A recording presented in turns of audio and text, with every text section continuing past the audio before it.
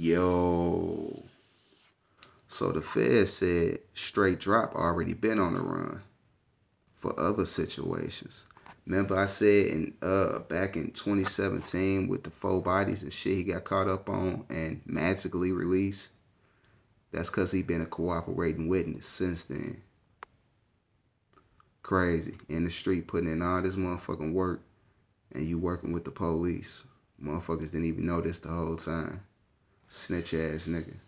Then you go take out Dolph and think shit just sweet. Like, they go let you off. They're like, nah, buddy. They coming for your ass.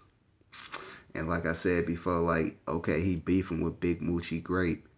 He wanted to move on Big Moochie Grape. And Dolph was like, nah, I signed that young nigga. Like, that's my artist. Fuck, I'm finna let you move on my artist like that for.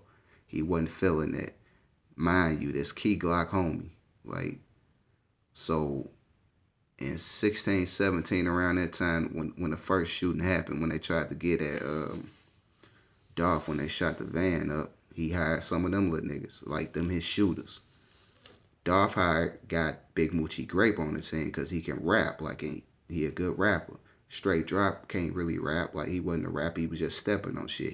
He started to try to rap, but the shit was trash. Dolph like, man, I ain't fucking with that shit. So yeah, of course the nigga got in his feelings. And what else? I ain't finna, you know what I'm saying? Like, you ain't even, yeah, how y'all fuck y'all go rob the nigga y'all actually got beef with, Big Moochie Grape,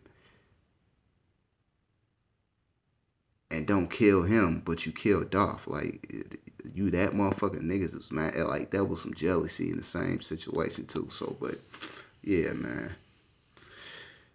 That straight Dropp guy, he going down. It definitely was him now. I know for a fact.